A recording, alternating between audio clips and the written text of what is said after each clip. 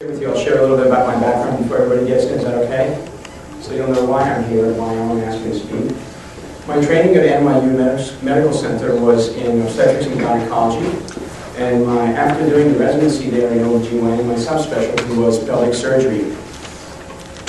In 1993, I moved to Florida and joined a big practice, and as a result of a cancer that I had at the time that was a melanoma, and was treated right here at Moffitt, I had a lot of questions that I began to ask about the way medical training was done for me and what I used to offer patients.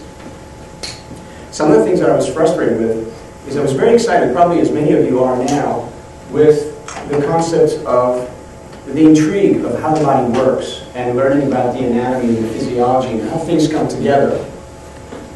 The frustration was that despite all this knowledge that was gained both through med school and then later on residency and later in clinical practice, noticing how people responded to it and the lack of really impacting on a large scale level a lot of people to truly get them treated, and I mean cured, of a heart disease, of a cancer, of the normal diseases that we see every day, and basically keep seeing them in the clinics.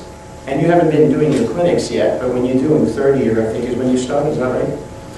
You will see that sometimes it's frustrating to see these people keep coming back, and then we write prescriptions for them with medications, and yet they're not getting better, completely better. Their symptoms are going away.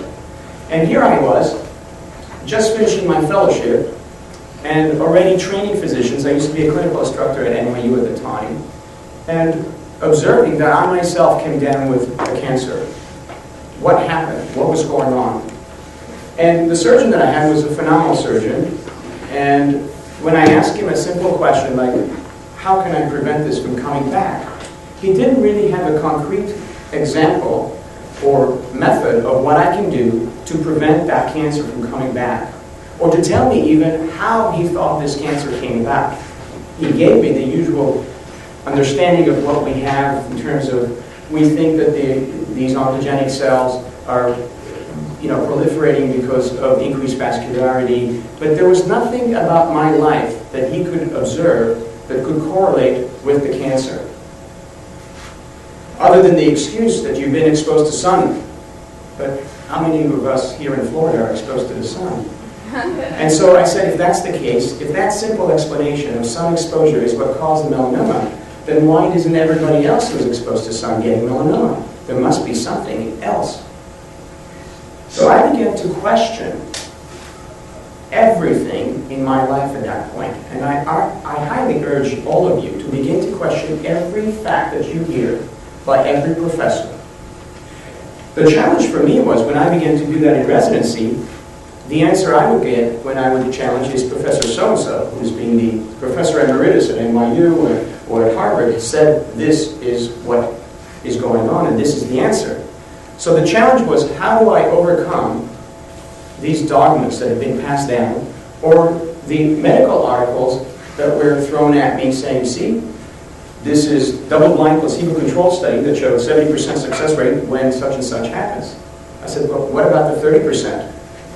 How do I know that I'm not one of those 30%? I would like to be the 30% that got cured, or that were the placebo that didn't, depending on the situation. So even when we use science to the utmost perfection and precision, we find frustrations with the fact that sometimes those double-blind placebo-controlled studies are still going to leave us with a group of people that things don't match for. Or when you look at the anatomy that you're studying now, there will be people that will not match the norm. What do we do with those individuals? And as you start to go through the studies in school, you will begin to see, if you begin to question those same questions that I had, but it took me a while to get to the point where I had to literally have a cancer affect me to ask those questions. Hopefully you don't have to have any kind of sufferings in your life to be able to start asking these same simple questions. Why?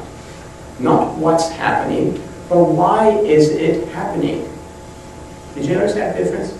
So when a physician is seeing a patient in their office, the usual question is, doctor, what do I have?